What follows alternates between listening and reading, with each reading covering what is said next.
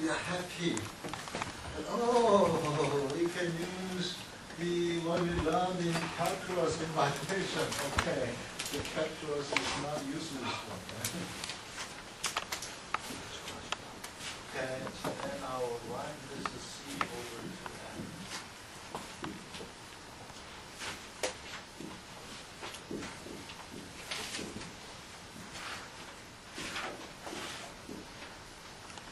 Now I have two terms. Okay? Oh. What happens if this one is 0? What does it mean by that? Okay. Let's look at c squared minus 4mk in detail. So first, what if this is 0? Then I have this one only, meaning that the vibration would be x of t is equal to a exponential minus this one t, meaning that the system will exponentially decay. Right? So meaning if I make this 0, then the suspension system will behave like I have a bump, then very nice. No vibration. Very nice. But you would find out it's very expensive. You have to pay. What does it mean? So in this case, the c squared equal to 4mk. And the c is the root 4mk, so that is 2mk. In this case, we call it critical damping. It's very critical. Very special. So that we call critical damping. Okay. How can you calculate critical damping? We know m and k, we can calculate critical damping. Okay? And then suddenly we can think that, hey, if I have a critical damping, then why don't we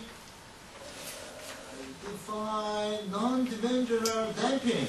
Because I want to compare my damping with the critical damping. Is it bigger than critical damping? Is it smaller than critical damping? Right? That's a very natural way of looking at the problem. So,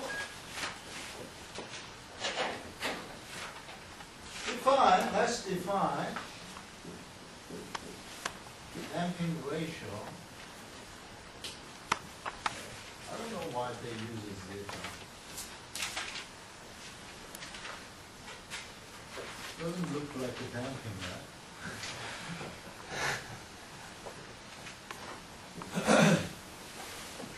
That is the ratio between C and CR.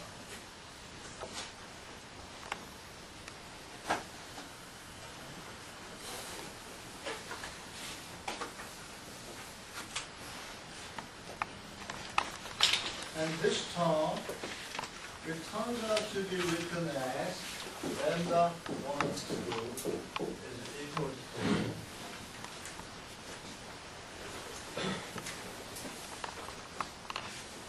minus zeta omega n plus minus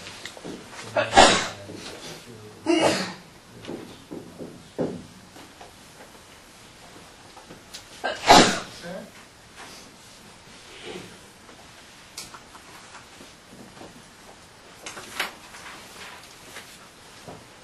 how we get this from this? You can work out it. Okay, physical meaning is that the zeta is like a flag. It's like a flag in the traffic. It's like a traffic signal. If zeta is equal to 1, then what you will get? Your vibratory system does not have oscillation, it's just a decay. Okay, if zeta is smaller than 1, it has to be greater than 0, and zeta can be negative. What if we have a negative zeta? What if we have a negative damping? What does it mean by that, negative damping? Meaning that, interesting, right? Negative damping means that when you have a velocity, it will produce energy. That is exactly. We can challenge it to make a negative damping in some ways.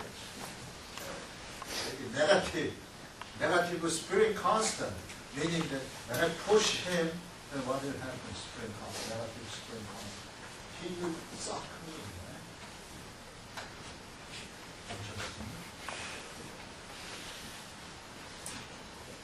Okay, so this is one case, and this is the other case. The other case is when zeta is greater than equal, Then what will happen? This is greater than 1. Therefore, this one has only real part. Then what will happen? Exponentially decay. Right? And this case, what happened? This one is smaller than 0. Therefore, we will have lambda 1, 2 minus zeta omega n plus minus j omega n square root 1 minus zeta square. So I have the motion that is exponentially decay but oscillating. Okay? The rate of decay depends on zeta. If I have a big zeta, then I have small oscillation. If I have a small zeta, then I have large oscillation. Okay? So what if zeta is 0? If zeta is 0, then lambda 1, 2 is plus minus omega n. Therefore, that's the case of free vibration without damper. So essentially, this covers everything we learned. Okay, now the question I ask you to write down is the following. This figure is like this.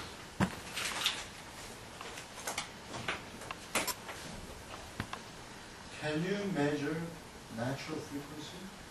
Yes, we can, because if I measure the period t, 1 over period is the frequency, okay, right? And omega n, 2 pi fn. Therefore, if I measure t, and I can